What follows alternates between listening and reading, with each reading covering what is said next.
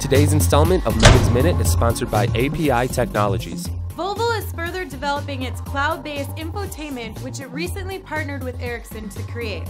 As part of a safety-focused pilot project, Volvo has placed 50 test vehicles on Scandinavian roads.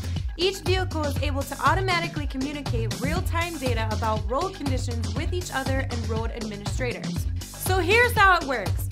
When bad road conditions are detected by the test vehicle, road friction information is transmitted via the mobile phone network to Volvo Cars database. A warning is then transmitted to nearby vehicles, warning other drivers approaching the hazard.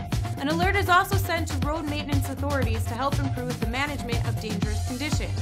For more information, click on the link below and be sure to join us again tomorrow for more wireless wonders right here on Meaghan's Minute. API Technologies is a leading manufacturer of sophisticated filter products for the wireless industry.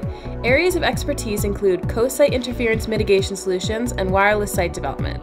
For more information on API's broad range of wireless filters, please visit micro.apitech.com/wireless.